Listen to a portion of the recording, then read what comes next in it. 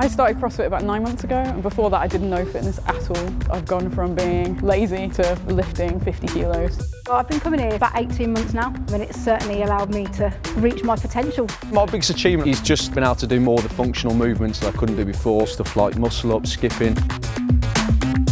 We're all from different jobs, we're all from different parts of the world, but at the end of the day, CrossFit is the one thing we all love, and that's what I love about this gym. You come here to train, but I come here to hang out. I've got my best friend from here, 100% the people.